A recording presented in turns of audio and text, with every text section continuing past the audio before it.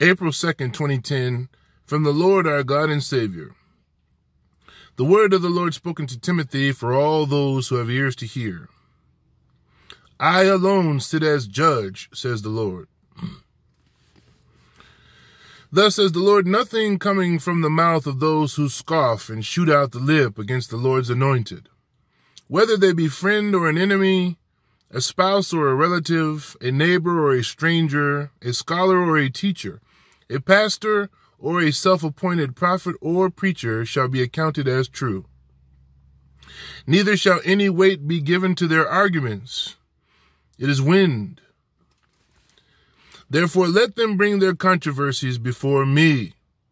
If they have no fear of God in their hearts, or let it be cast upon the dunghill.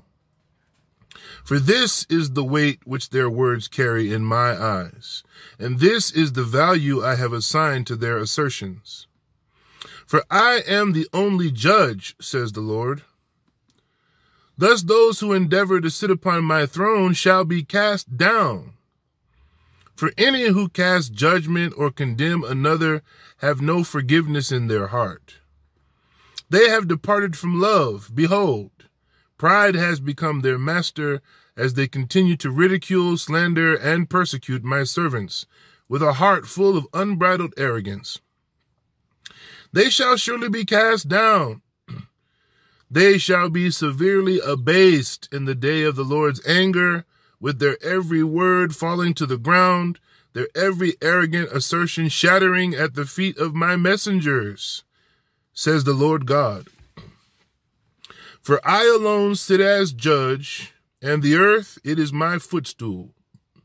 The whole universe is subject to my every word.